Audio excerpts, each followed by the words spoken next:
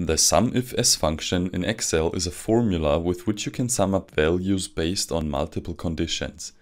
In this example, we have some sales data here, and we now want to sum up the values from the total amount column based on the criteria of the region and of the item type. And therefore we are going to type in equals SUMIFS and then the opening bracket. And as you can see, the first function argument we have to pass is the sum range.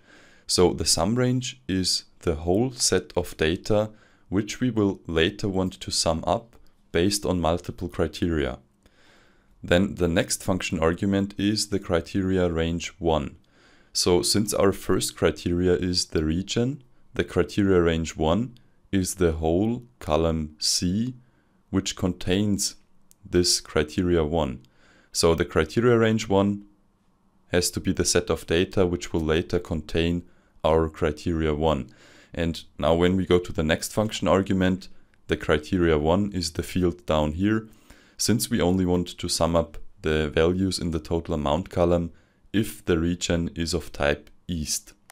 And the next function argument is the criteria range 2, and since our second criteria is the item type, we again have to select the set of data which will later contain this item type.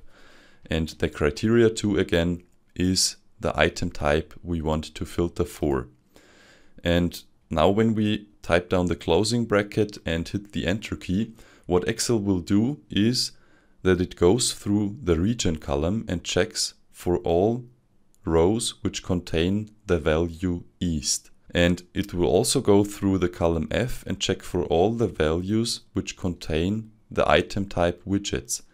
And only if both conditions are true, only if the region is East and also the item is of type widgets, then the value in the total amount column will be summed up. So as you can see here in this row, in row 8, we have the region East and we have the item type widgets.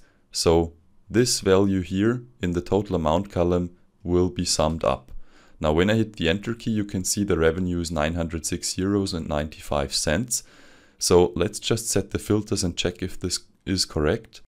Up here in the region column, I will set a filter for region East, since this is our first criteria. And in the item column, I will set the filter for item type widgets. And as you can see, we are left with exactly 3 rows where the region is East and also the item type is widgets. And this sum here is exactly the 906 euros and 95 cents. And that's it for this video. If it helped you, please don't forget to subscribe to the channel and also to hit the like button. Thank you very much, and I see you in the next one.